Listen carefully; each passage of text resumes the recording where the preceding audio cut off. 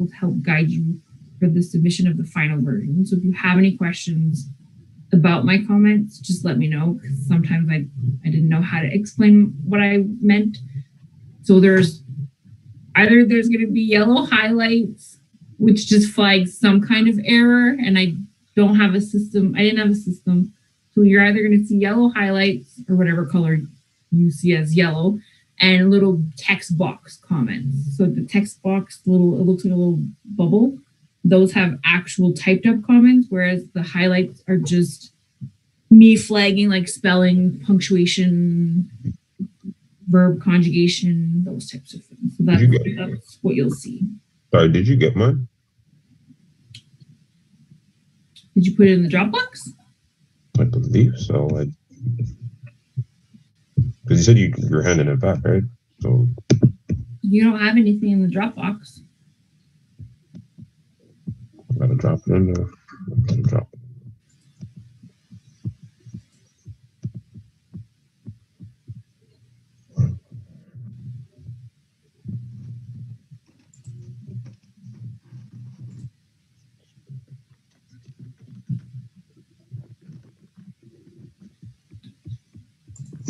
I don't see it under anything. You're right.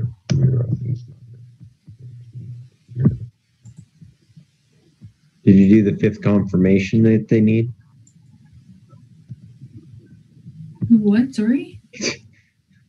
There's like a half dozen confirmations to submit something. Is there? I don't get to see any of the buttons you all see as students.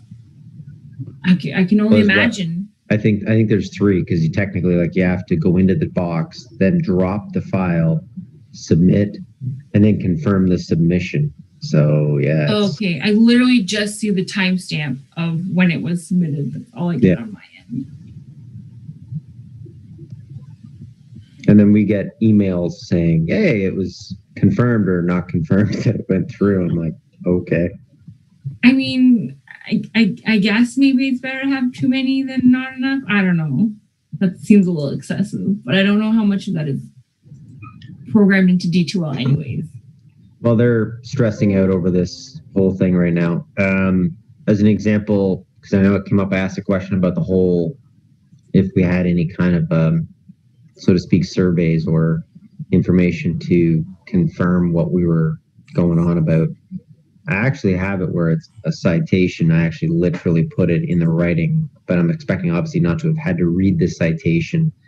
Ironically, is it something you're going to look for? Like, in my case, it's the American Sociology Association from 2021. It was a paper that was written in 2004 related to the subsection I was talking about. But it was quoted in the 2021 source? Yeah. Then that's fine. Yeah, I quotated a statement made by them, as it were. So honestly, technically in the writing, it's there. So if we actually had to hand it in, you'd see this citation underneath it. But I'm assuming that through a presentation of this sort that we're not necessarily going to be spouting off the citation in the presentation. No, not in your presentations. No, don't worry about it. And I had already said that. Just say, according to your primary source, I don't need secondary and third sources for an oral presentation. All right, we ready to go? Yeah. All of your expressions tell me the answer to that is not at all. We don't want to do this. Okay, so we have groups 2 and 4 that are going to present. So we'll have Beth, Jesse, and Sam presenting affirmative for their group of 3. So it's going to be about 10 minutes. Then we'll have group 4 present all of their arguments, up to 15 minutes there. Then the break for them to confer with their teammates. Okay, sorry, that was me. And then up to 10 minutes for the rebuttal. So that'll take up the full time. So the rest of you are just really happy participants and audience members. Enjoy what the groups are going to present, right? I love presentations. I know that's not everyone's feeling, but I'm sorry. All right, so I will let I'm- group 2 take it away whenever. Pardon? I'm tipping on Java over here, that's all. Okay, group. I'm just making sure. Okay, and if for some reason, Audrey, sorry, if that's the first time ever I read it. Beth, Jesse, or Sam, I'll try and mute anyone if there's some kind of issues. But otherwise, you guys can just keep your mics open and I will close mine so that you guys can focus. Can you guys see my screen? Yes. Yeah. Cool. Okay, hi, we're group 2 and we'll be arguing in favor of social media improving human interaction. Human interaction has been changing drastically as a result of technological advances. In the early 1990s, human interaction was impacted by the introduction of flat-rate long-distance plans. People could now talk to their friends and families at any time of the day for as long as they wanted. This was the catapult that influenced an increase in positive human interaction.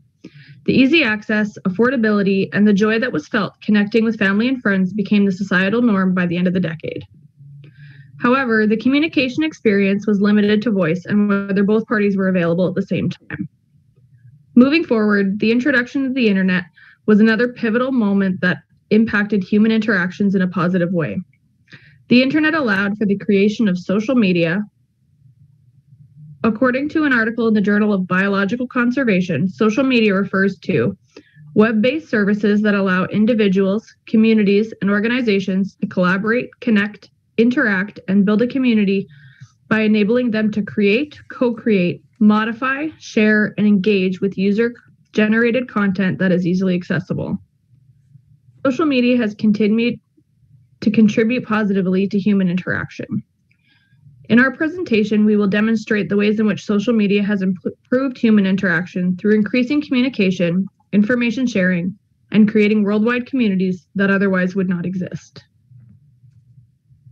Social media has impacted the way that we communicate with friends and family worldwide. Where we once were limited to phone calls, we now have alternatives such as video calls, direct messaging, photo sharing, and commenting. Social media allows us to communicate with people worldwide without the added costs of long distance fees. It allows us to make internet-based calls that include both sound and video, increasing the personal connection between friends and family. It was a learning curve that people embraced this last year, gathering while being physically apart for celebrations such as Thanksgiving, Christmas, and births of new babies. Video calling a family member that was isolated in a long-term care facility to check in on them and to share conversation became a common practice. Families are no longer limited to face-to-face visits annually when they are separated by distance or continents. Connections between people who live far apart now happen at their convenience. It could be daily, weekly, or monthly, depending on what's happening in each other's schedule. Families can connect on social media platforms such as Facebook, Family Leaf, Google Hangout, and online gaming sites that are accessible for only their family.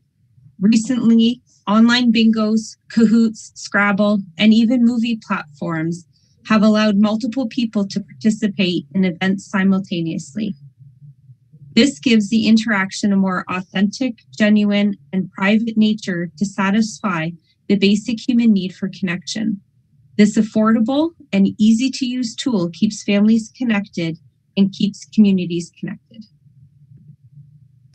Social media is increasing the size of our communities.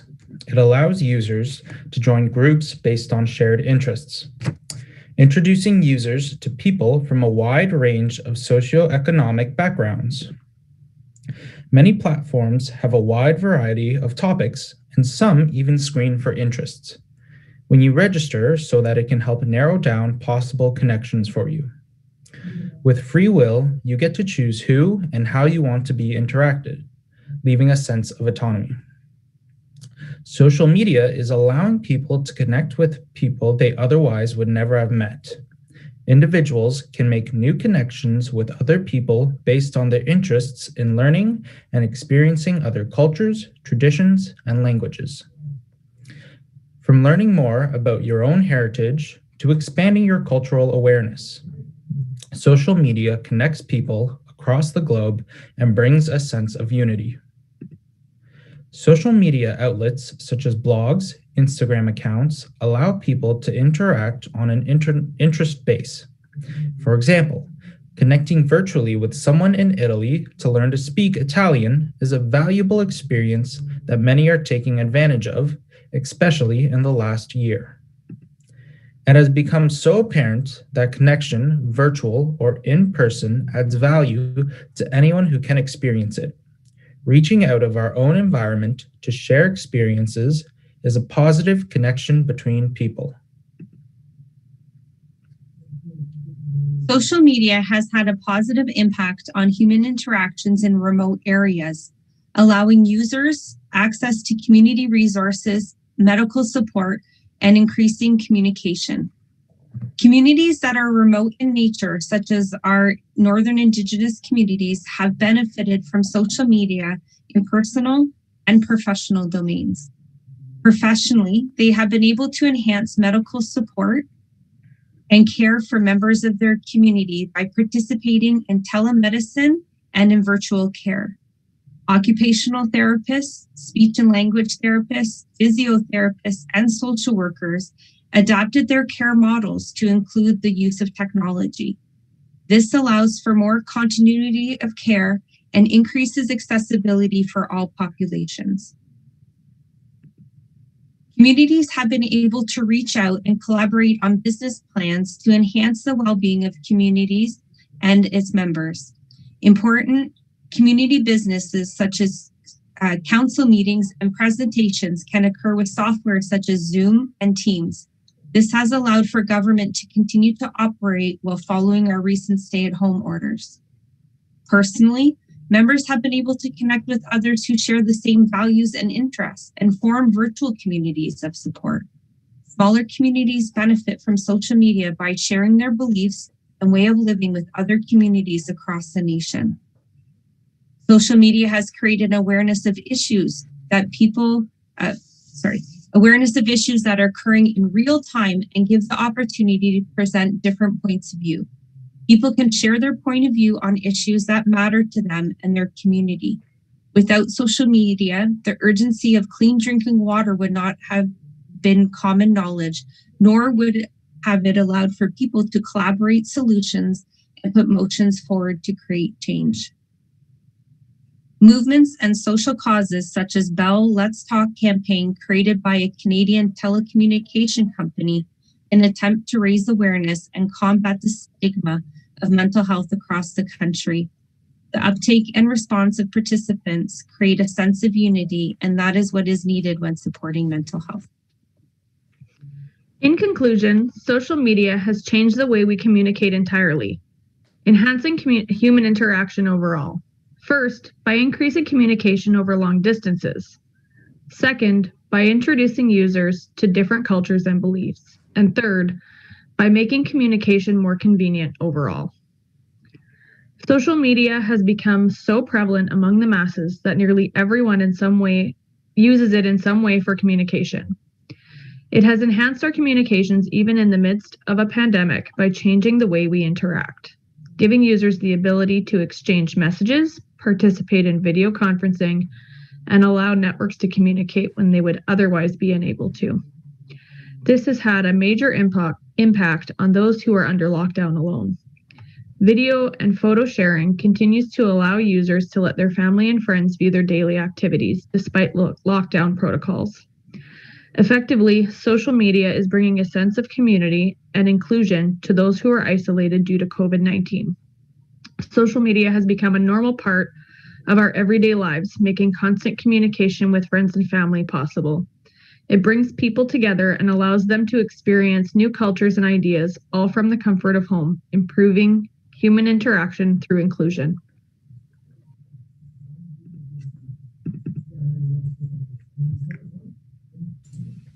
You guys are like halfway done. Woohoo! Okay, thank you to group 2. We'll go right into group 4. So if anyone has any questions or comments, keep them till the end so that we don't mess too much with the flow. So whenever you guys are ready, group 4, It's your turn. All right. Well, we're group 4 and we'll be presenting the opposing view, which is social media has not improved human interactions. And first, I'd just like to touch on social media as a whole and state that, like everything else, social media can be good in moderation. But in today's society, it's anything but that. A National Education Association study from 2018 shows that 95% of teens aged 12 to 19 were considered active on social media.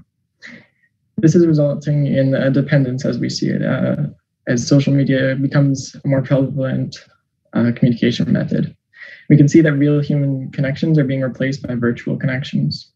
And from this research and study, we postulate that social media negatively impacts social interactions by creating a virtual barrier that transfers to the physical realm.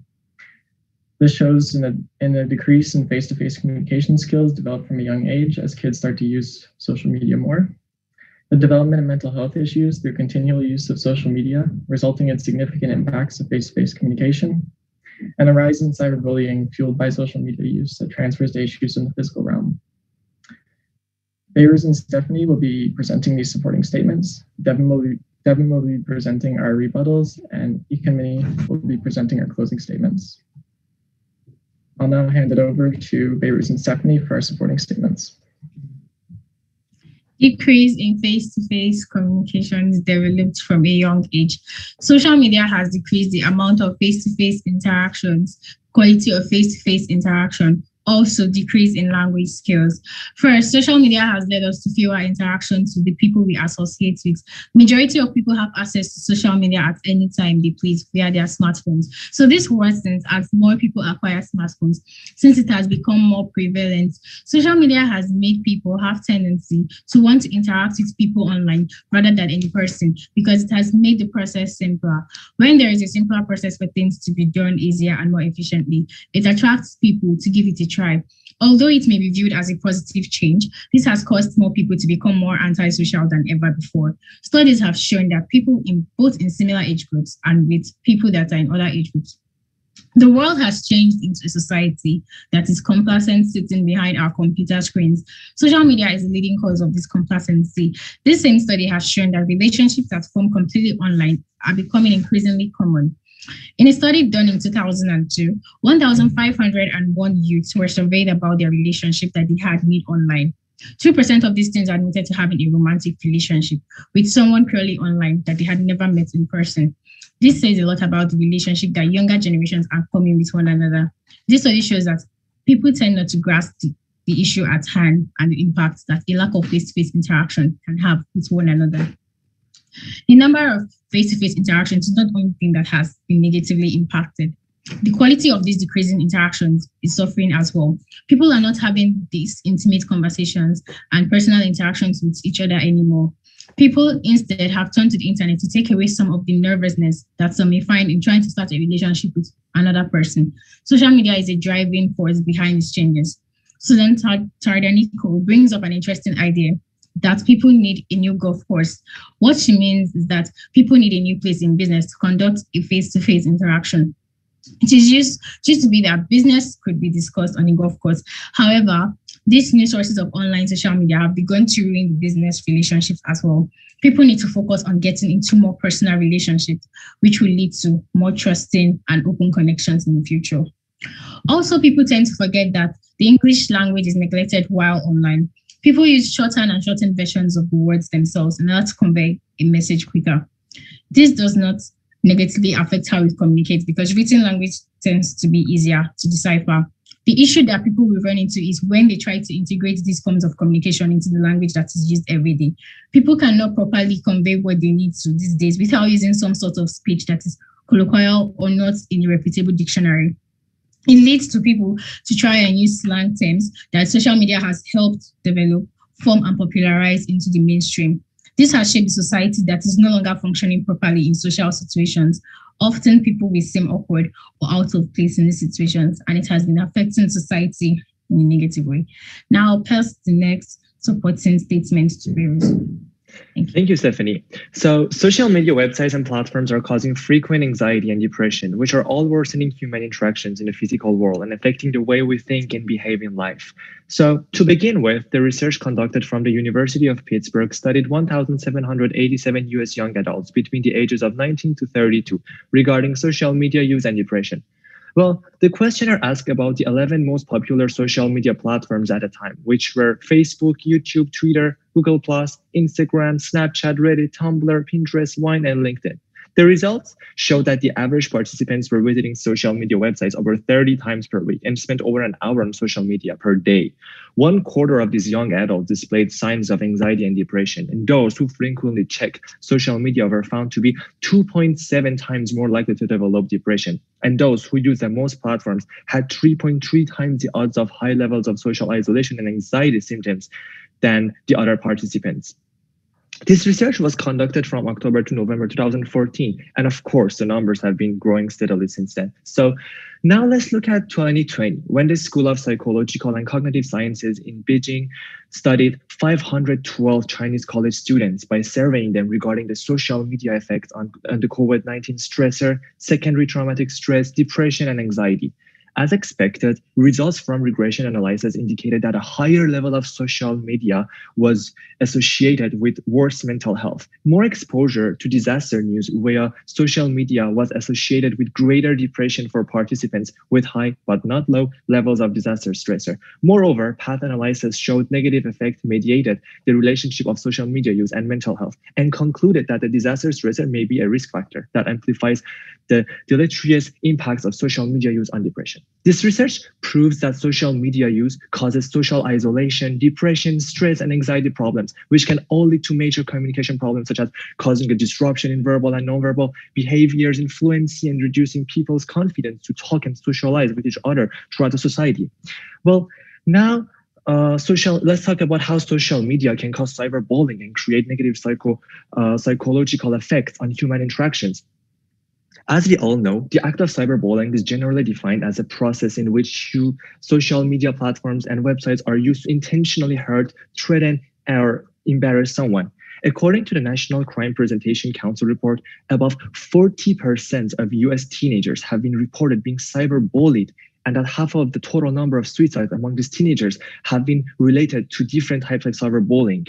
In 2016, the School of Communication and Information from Rogers University interviewed 32 high school students from the US Northeast who had witnessed cyberbullying incidents within the past 6 months. The main purpose of the study was to use a human-computer interaction perspective to explore how newer mobile app features influence cyberbullying in the lives of teens. The majority of these students said that cyberbullying happens beyond platforms like Facebook and Twitter, and that besides supporting social interactions, these platforms are most likely including multiple features that could be associated with cyberbullying and abuse. These features include the prominence of visual data, perceived ephemerality of the content, hyperlocal interaction, and anonymity. For example, according to the participants, while the app Ogle does not restrict communication within a certain geo-radius, its feature connects users with other users from the same school and nudge them into interacting within specific hyperlocal communities. Similarly, while audio remains a prominent interaction mechanism on Skype, video interactions and its abuse is becoming more and more common. Students concluded that cyberbullying can lead to spreading rumors, stalking, and threatening their peer individual friends. This study shows that social media is causing cyberbullying and negatively affecting the lives of many young adults. They can all cause psychiatric and psychosomatic disorders and negatively affect the way that people interact with each other and cause the victims to be ignored, disrespected, picked on, or otherwise hassled. Now may I ask Ekimini to present our closing statement conclusion. Thank you. Considering the points debated on this subject, it is obvious that social media has not improved human interaction. This is made clear by the fact that there is a huge decrease in the face-to-face interaction skills, negative effects on mental health, and there is continuous rise of bullying due to the virtual barrier built by the social media, creating an unhealthy satisfaction through its various experiences, and this is affecting affecting the physical realm. Not to denounce social media, but to be convinced that it affects social interaction. We should not let social media replace our quality time with friends and family. Let's not let social media control us. Rather, let's control it. Thank you.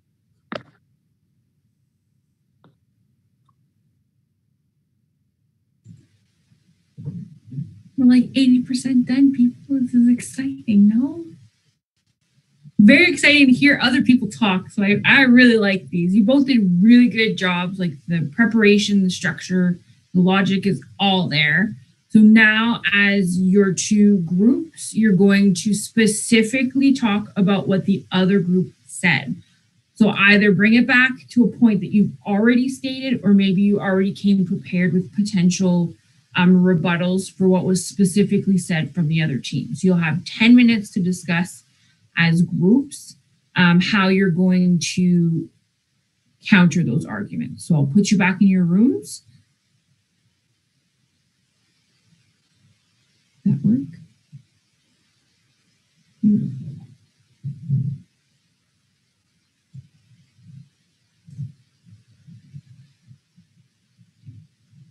Everybody's in their room? Okay. So while everybody's bored and hanging out and waiting, just a fun little comment. I won't say who or what group. Somebody mentioned Bell Canada was Canadian. Wrong answer. It's actually American. I wouldn't have caught that either. That's why there's Bell Atlantic, Bell Verizon. If anything, it's hilarious because a lot of our industry now is actually owned and operated by American counterparts. Granted, well, like initially created externally as well? Yeah. Like never belonged to Canada? No, not the company Bell Canada, no. What they do is they put it's all in advertising, right? They attach the name Canada. Like, look at Walmart. Walmart's got a Canadian leaf in its sign, but it's not Canadian. It's an American-run company. Granted, they have to follow the rules and the bylaws and everything that's followed through by our governments, right? But technically what ended up happening is when Harris, many years ago, started selling off things like the hydro poles and the telephone lines, that was owned by the government of Canada, telecommunications, power, electricity, all that. Then they started privatizing it all. Now Bell Canada, which is ironic, if you go and get another phone company, technically it's Bell Canada that is having to go out and repair those lines because they own them now.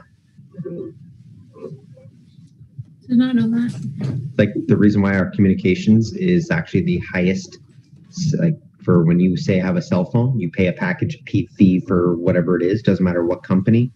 The reason why is because we are so small in population and so spread out. Our population isn't, its total is this, New York State, right? So there's a reason why Canadians pay higher prices for everything, because the mass majority of our services are 4 and 5 times more expensive to get to everybody because everybody lives so far apart from each other aside from major centers. So what do? They charge you astronomical prices to be out in the boonies, right? Well, fun fact of the day, that's for sure. Yeah. I mean, fun is relative, but still, I'll deal with. It's kind of why, too, it's so hard for you to fight to get insurance. You get insurance, say, for your car, and you get in an accident, and it takes forever for them, if they even decide to pay you out. It's because it's all privatized, right? The more they have to pay out, the more money they're losing. Whereas before, it was government owned. So as long as the cops and everybody said, no, you're not at fault, said person, okay, done. Paid out whatever standard fee it was, and that was the end of it. But now it's a big song and dance and a big fight. And it's cheaper to actually go to court for them and drag it out. And most people just give up because they can't afford the court costs. Praise Harris. Praise Harris.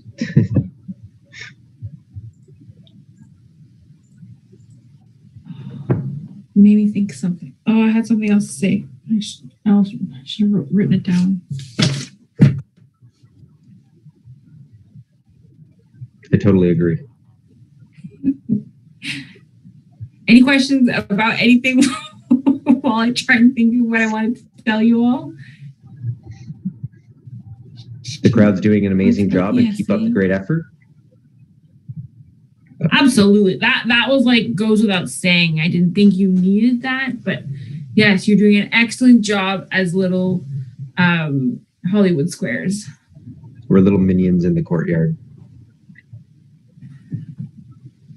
Okay, you guys have essays and portfolios left. I don't think it had to do with either of those. Shoot.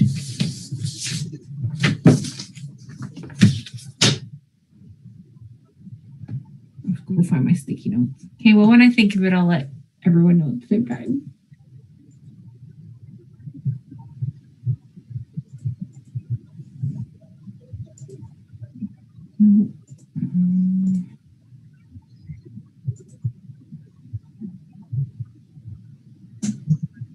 What was I doing when I was thinking of it? Nope, still can't think of it. Now's your chance. Questions about anything? I don't even know if you're all there, but anybody have any questions? I'm good. I'm good. I'm here. I'm good. No question. Okay. All right then. I'm all good. Guess now's a coffee break time for you all. You're still. Oh, some of us are. I'll have her. My cup's empty. Yeah, I'm gonna have to go to the pot myself. Mine died. Yeah. How's going in your other courses? Good? No? Yes? Maybe? Stressful. Stressful. Is it just being online? Is it assignments? Is it a little bit all of it? Everything all at once, like right here. I'll give you guys a sneak peek of what I have in front of me. So everything, that's all my classes and what's due for them. So it's to keep organized. There's my to-do list up there and stuff. And here are formulas and all the stuff I gotta make sure I keep up with. This is a specific formula that I have to learn and a calendar for myself. Scenes of what goes on and how I try to keep up with everything. So if I miss something, I have sticky notes everywhere, so I understand. But I lose my sticky notes, so that doesn't help me. Sometimes the sticky notes drop, and you just see the sticky note later, and it's like, I missed it, or you remember it and you just forget about it. But it happens. And do you have just generally? Does anyone have a lot of final exams? I really don't know how it works being fully online now. For me, it's like half and half. But in my case, especially being law, it's hilarious. The exams he's been giving, they're take home, and you have set amount of time to do them, which is all fine and good. But because they're take home, they're not multiple choice. They're long answers, so you're literally submitting like 6 to 8 pages of text, and it's like a needle in the haystack. Yep. Right? Something that's so obscure that you would never ever actually have on a real test, and you're just kind of going. Do you have like case studies as well, or is it really like find the article of this law and apply it to something kind of deal? Well, that was the tests. Basically, there was almost 3 parts to each one. It was redefine it in your words. Part 2 is, how does it apply to a court case? And then part 3 is like take a current real life issue and slap that law to it. So as an example, we were doing property laws, so you'd have to redefine it in your own words, then turn around and then, pull up a case file if you could find one, and then turn around and say, this is how they used it in this case, because obviously it's not in normal English. And then turn around and, as an example, women didn't have rights to property more often than not. 1900s, they were property. They were given away to a wealthy family. Most of the time it created ties between the families. Most of the time there was a dowry associated with the woman, just because they felt like, and I'll be blunt, back then they were dead weight when it comes to finances. So it was a burden to actually take that woman on. So that's why dowries were associated to the women, because they were basically the father was saying, here, take her. I'll even pay you basically to take her, right? And then if the woman had properties of any kind, it was transferred to the husband immediately upon marriage. She doesn't retain it. She doesn't keep it. If the husband was to die, again, nothing goes back to her. It would all go to the firstborn. And if it was a female, it would go to the firstborn son. So, yeah, case law had changed it. Judges finally started saying enough's enough, and in turn created basically what's case law is basically when they kind of say, you know what, this is our interpretation of it, but it stinks. So we're actually going to go this way. So then lawyers could bring it in saying, no, this judge said this, that you got to follow or have a good reason to go against what he's saying, right? Or she. So over time, that's actually how women were able to maintain property or even own anything, or otherwise, like everything, voting and whatnot. The tests are very long. But whereas then you have last semester, I found everything was every week there was a half a dozen things. Whereas this semester, there's no room for a mistake because a project's worth 40% of your grade. And I know this class has one as an example, but the other classes, it's like there's 4 things total over the whole semester. So you'd have like a couple small assignments worth smaller amounts, like 10% or so, a midtermish type test. In the case of like my communications course, there's 3 small assignments, each 10% each. There was a test for 25%. She loves her multiple choice in that case. 3 identical answers minus 1 small like the or and it totally changes the way the word, the answer could be. And then in her case, instead of a test, it's an actual, you're taking like a half dozen different principles or issues within your course that you've learned, and you're actually putting them into this project and then handing that in instead as an exam. With my law course, there's a final take-home exam. History, I believe it's a final take-home exam as well. But yeah, I find this semester it's more of, you don't have as many assignments, but whatever assignments you do have, you don't want to lose that sticky note because that could be a quarter grade going out the window. So it's kind of hard to make that stuff back up again. I do find there's a difference just generally in, first of all, one semester to the next. There's differences in assignments and weight distribution, and also I did my undergrad in law as well. So knowing that like arts and humanities, the way that our exams and our questions are structured is very different than like a science-based course, because I find generally from what I'm hearing from students, science-based courses have a lot more like put it into practice. Like you have quiz this, quiz that, lab this, lab, like it's an unending list of things. And then a humanities-based course, social science, they tend to have here, write me 3 essays total for the entire course. It's like the contrast is really like evident when you're comparing. I know it's different faculties, but Shamar's nodding because when you said formula, I assumed it was some kind of math, physics, chem thing. All of this stuff, like I'm in chemistry, so we have chemistry labs, and just looking to the left, I have just a load of lab after lab after lab. So what happens is you do a lab, and a week later for the same class, he'll show you the calculations or what the calculations should be, and then the week later it's due, no class, and no, same class, but introducing the next lab. So it's lab after lab after lab. And in class, what you're doing essentially is going through the calculations of what it is you're going to be calculating in that lab. And you're just going through it and there's no stop.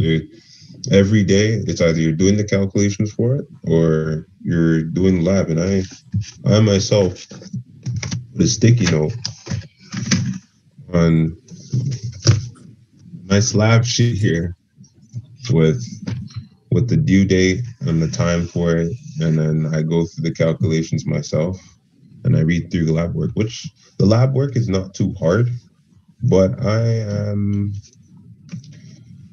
I may for labs, you have to literally do investigations.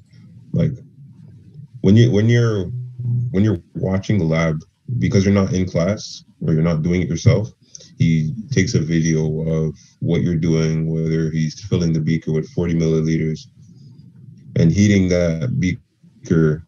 You have to sit there and investigate how many milliliters is in and how many moles are in this content or whatever he's doing.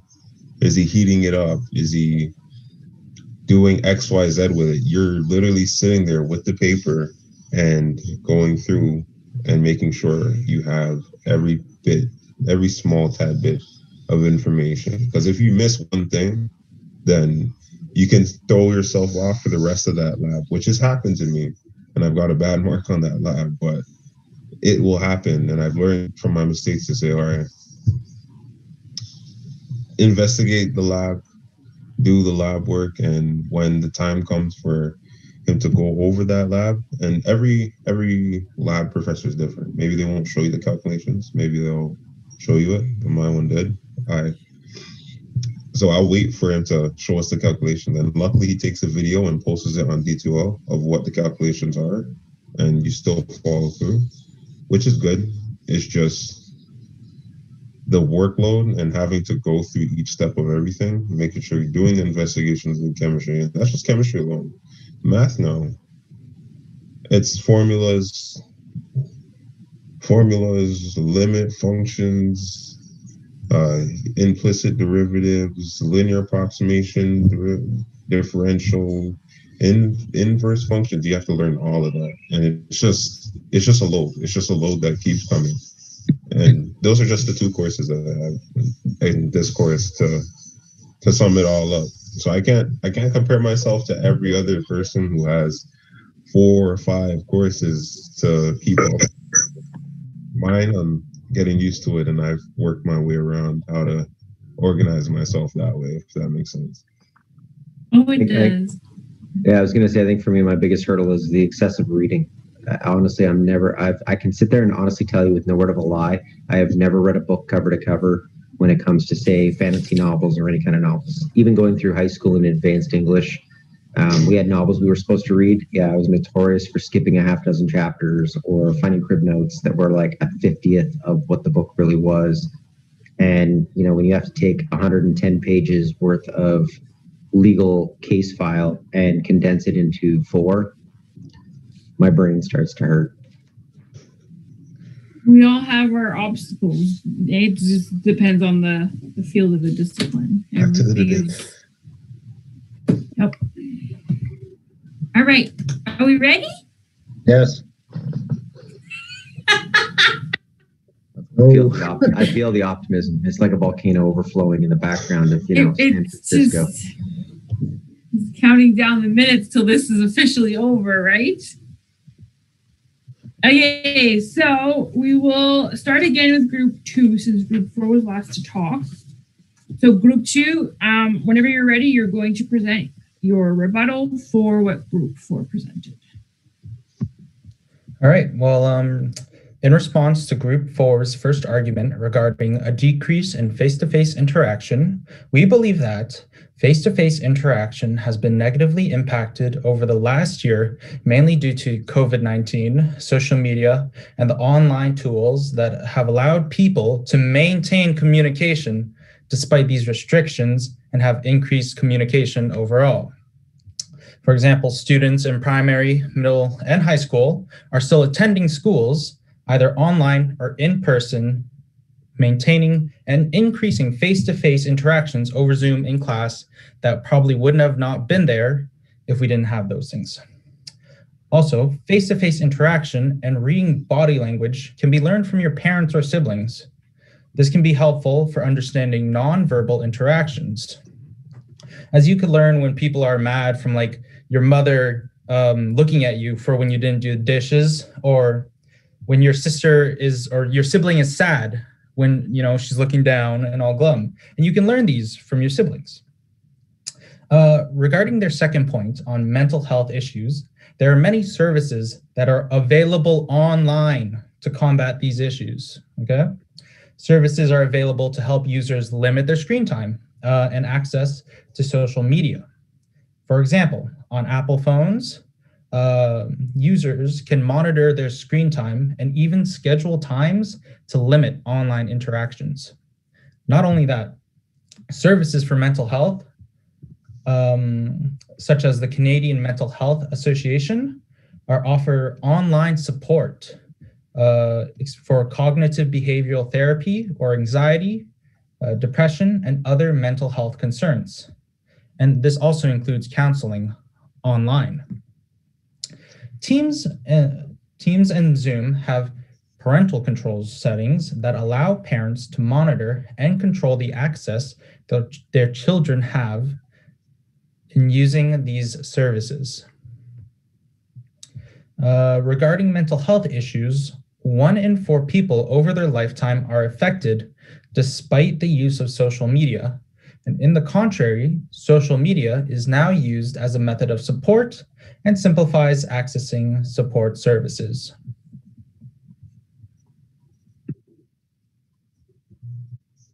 Beth, you're muted. It can go 100% smooth, eh? All right, so in terms of cyberbullying, it is not refutable that bullying, harassment, and other negative behaviors occur online as they occur offline. Can be discussed is what is happening to ensure people's safety when this occurs, and what steps are people and society taking to reduce the frequency and to educate the users, and the answer is a lot. In Ontario alone, the government, along with various partners, have established curriculum for all grades, even JK and SK students. The overall focus is digital citizenship, which includes safety training, responding to bullying threats and sexual invitations. It includes ethical decision-making and accountability for your digital footprint. Social media is now intertwined into so many aspects of people's lives that this step is needed to allow for the positive aspects to shine through. Educating seniors has been another aspect of how to balance out pros and cons. Senior centers, libraries, and online platforms spend time training seniors on risks and benefits of internet and social media to arm them with the skills to ensure a positive online experience. Employers have set boundaries and expectations for staff around their social media use and have policies in place to ensure concerns are addressed appropriately and are backed by governing agencies such as the Human Rights Tribunal. In any invention or advancement in technology comes exploration and adjustment periods. We should remember that vehicles didn't have seatbelts until the 1960s, and then it took until 1976 for it to be mandatory. And now 92% of people use seatbelts compared to 17% when the law was originally passed. So statistics from a 2009 General Social Survey on Victimization reports show that 9% of adults with children in homes reported incidents of cyberbullying. The big numbers presented to us, such as 70%, 72% were hateful comment statistics, still represent 72% of the 9% reporting experience in bullying. This is not to take away from these negative experiences, but to reproportion the lens. Now, for social media, the times are changing and laws are now including the cyber world in civil and in criminal law. These steps forward allow all citizens to continue to use social media for communication, for connecting with friends and family, and for expanding our interests and knowledge. Thank you.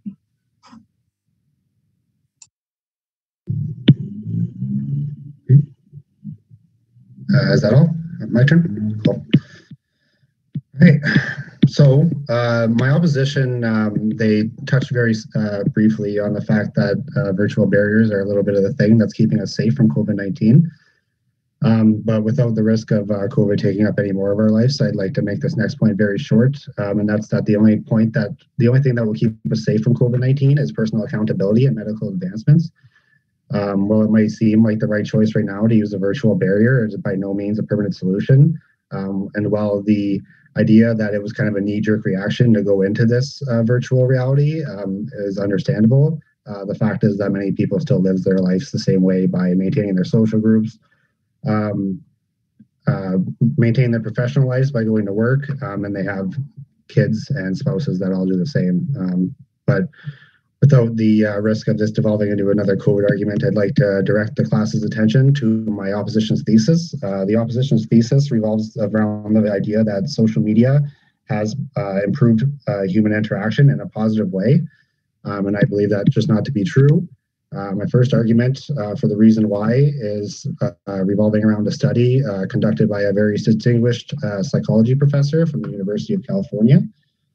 So this professor, he's spent his whole life studying how the mind interprets communication. And the conclusion that he came to is that only 7% of communication is verbal. Which means that 93% of non-communication is verbal. And the fact is that when we're online, we just cannot communicate with our body language. So this is going to result in situations that are often misread or misunderstood when trying to communicate online, whether you be trying to achieve some sort of cry for help, or whether it even just be something a lot simpler, like just some humor being mistaken for a verbal attack. As long as we spend the majority of our time communicating online, we simply just do not get the full picture. And that goes to speaking with mental health, seeking mental health help as well. When you go to seek mental health in person, it's just much more effective. And that's just how it is. And then I wanted to touch a little bit on the Bell's Let's Talk campaign. So my opposition spoke a little bit about how there are a lot of positive initiatives going out there, and Bell's Let's Talk campaign is specifically focused on mental health. And while it overall is a very positive thing to look at our mental health and always be assessing it while creating ways to move forward and help it, it's very important to look at Bell under a little bit more of a microscope. The idea of Bell's Let's Talk is simply just a way to kind of save face in the public's eye. And it's very likely that Bell's Let's Talk campaign would not exist without the Canadian government's help with when it comes to incentives and tax breaks that are involved with this Bell's Let's Talk campaign. So, I'd like to make the argument that if the government was not able to give them help, and if there was no way to create profit from Bell, that they would never have created the Let's Talk campaign in the first place. So social media does give us an easier alternative to connect, but it's important to remember that there are forms of connection before this, like telephone and obviously mail. If anybody had a pen pal long ago, we know that it is possible to contact with other cultures. So obviously social media is the easiest choice to use because it's the path of least resistance. However, it's important to address some negative sides of this as well. Creating a very large online community also allows us to be contacted by people who might have more negative intentions in mind. So, when I'm talking about that, I mean people who might be out there to lure you, people who may be out there to possibly scam you for some money. And when it's very important to also note that when we're approached by strangers online, that the only thing that we know about them is what their profile tells us, and that simply does not tell us their intentions or anything. So it's something that was passed down to us from generations before, and it's something that we still pass down to the generation below us, and it's to be very wary of strangers and people you don't know. Anybody with children would probably tell you that if some random person contacted their children online, that they would immediately want to know about it, and they would probably try to shut it down as well. Another negative risk of using social media would be exposure to images for body language and stuff like that. They said that you can relate body images and bullying to what's happening now, but the truth is that we spend most of our majority on time, and because of the algorithms and the data mining accomplished by, say a platform like Facebook, the things that we see are very related to the things that they think we like. So, mind you, if you spend all your time scrolling through your news feed, liking this and then liking that, you're more likely to see things that relate to that. So this can relate to a very distorted view. So when we're using social media, it's very important to realize that what we're seeing isn't the whole story. And, distorted views can relate directly back to our thesis when it comes to not being able to meet someone in the middle, or when it comes to the physical realm, you can't really achieve the same kind of communication that you could, and also maybe find some sort of middle ground to possibly have your argument on. So also exposure to these images, while it can be very appealing, the truth is seeing them all the time is very negative for our mental health, and it can lead to very negative body imaging as well as eating disorders and stuff like that. So just an example, just as my very last talking point here, I just want to give an example of a Instagram model. She has over 30 million followers. She spends all of her time, talking about like parties, things online, like things that she does, like drinking on a yacht, partying, all these things. She has 30 million followers, okay? And these followers are, like young women, young men, and people of all ages. But they're seeing these people and they're saying, oh, hey, this is what I want to be. Okay, now I want you to think about that 30 million followers compared to Alicia Garza. Okay, so Alicia Garza is a founding member of the Black Lives Matter community, and she's a very active female activist within that community. She has 169,000 followers, and honestly, that's just not good enough. It really talks about how we look at things. We're looking at them wrong, and social media is a very big reason for that. They're just not showing us what we need to know in terms to make our lives better. So I firmly endorse the idea that our ideas greatly influence our beliefs. But in this example, it's very clear that our views are very misguided. So I'd like to thank you all for listening to my arguments against social media. I hope that my points have been clear in reiterating our thesis that social media negatively impacts social interactions by creating a virtual barrier that transfers to the physical realm. I believe that a lot of points that I brought up mention that. And it's important to always remember when you're using social media just what you're missing, really. And when it comes to the physical realm, it's very important to realize how what you're missing is translating to your real life. Thank you.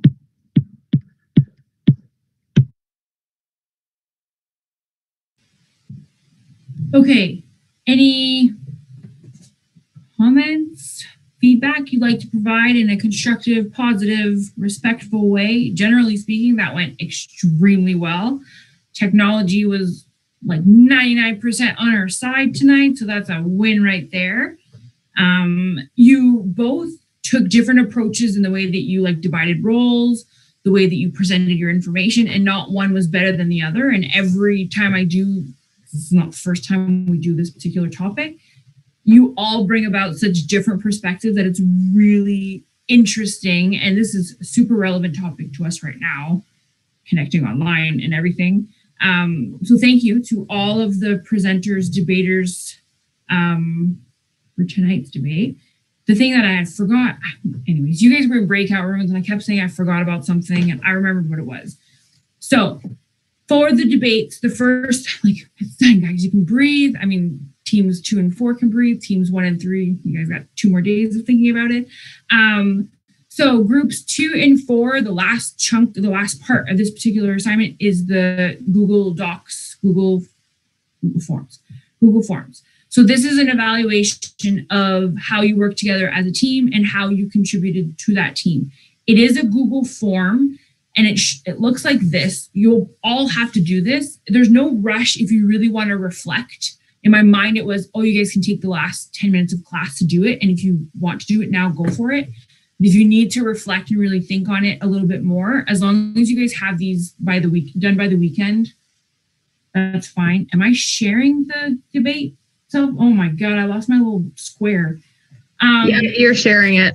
Perfect, thank you. So this is what it looks like. And I know that it's really weird. Me putting it together, it looked fine. And then I'm looking at this going, it's really confusing. I thought they'd be really long boxes. Oops. They're not. So there are text boxes when I'm expecting a complete sentence, a couple sentences, but that's not the look you guys get. So if all that to say, if the Google form is not the method in which you want to submit the responses, it is available here as well in assignments,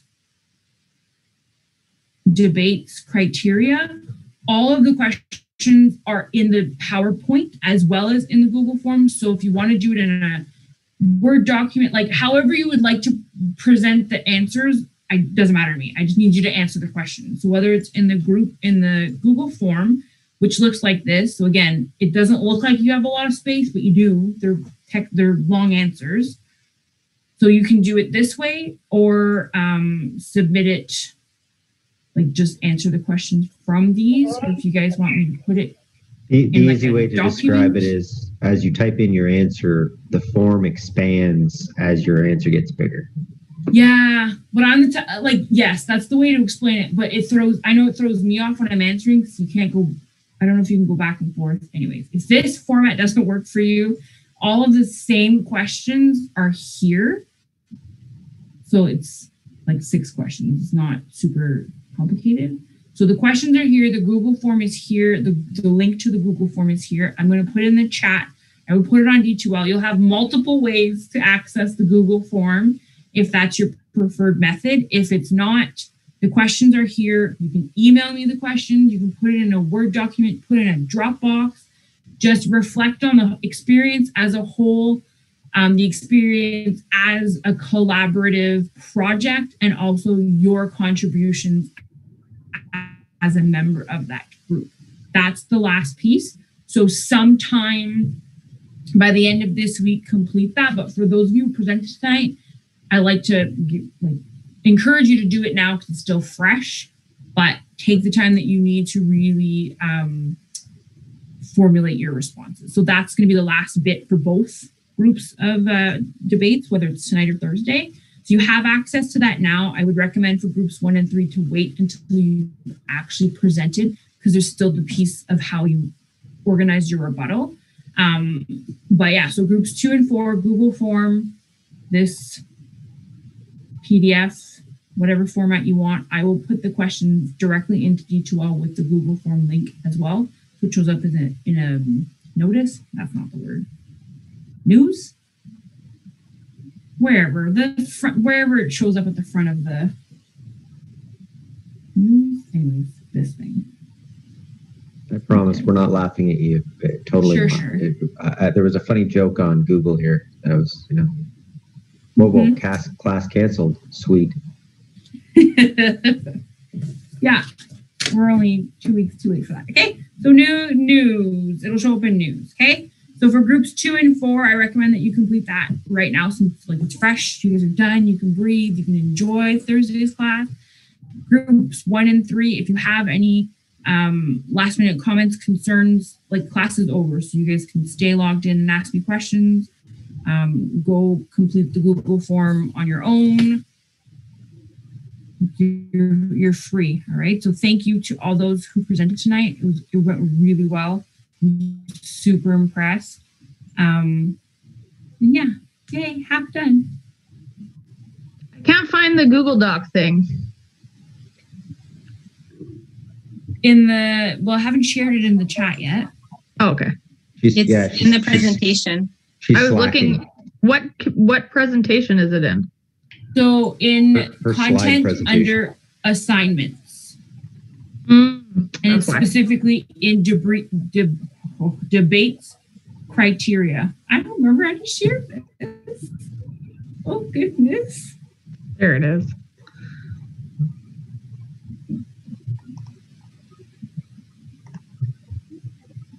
Send. Oh my God, it's the only button on the whole page.